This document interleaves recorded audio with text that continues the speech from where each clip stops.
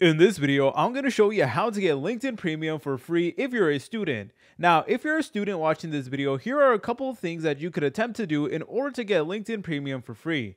The first thing is to look out for university partnerships for LinkedIn Learning. So many universities partner with LinkedIn or Microsoft to provide free access to LinkedIn Learning, which offers thousands of courses to enhance skills. While this doesn't include the full premium features like InMail, it's a valuable resource for students, and sometimes some partnerships will actually give you access to the full LinkedIn Premium. So what I recommend that you guys do is check with the university's career center, library, or IT department to see if they offer LinkedIn Learning or LinkedIn Premium subscriptions that you're able to go ahead and get for free. Now, obviously, in order to do this, you will need to use your student email and stuff like that. But the point is, you want to look around your campus and you want to see if there's any like free LinkedIn Premium opportunities, because more often than not, there are a few opportunities that you can go ahead and take advantage of.